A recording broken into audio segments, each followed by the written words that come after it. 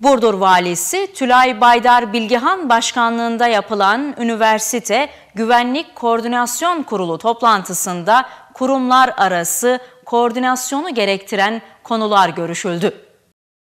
Üniversite Güvenlik Koordinasyon Toplantısı Burdur Valisi Tülay Baydar Bilgehan başkanlığında yapıldı.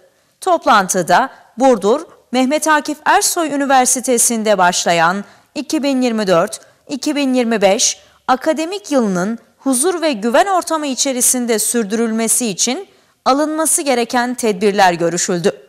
Kurumlar arası koordinasyonu gerektiren konular ele alındı. Toplantıya Vali Tülay Baydar Bilgehan başta olmak üzere Belediye Başkan Yardımcısı Mustafa Bozkurt, Cumhuriyet Başsavcısı Osman Kara, MAKÜ Rektörü Profesör Doktor Hüseyin Dalgar, İl Emniyet Müdürü Ahmet Kurt, İl Jandarma Komutanı Jandarma Kıdemli Albay Mehmet Balcı, MAKÜ Genel Sekreteri Ümit Yavuz, Gençlik ve Spor İl Müdürü Orhan Kemerkaya ve İl Göç İdaresi Müdürü Hasan Kahraman katıldı.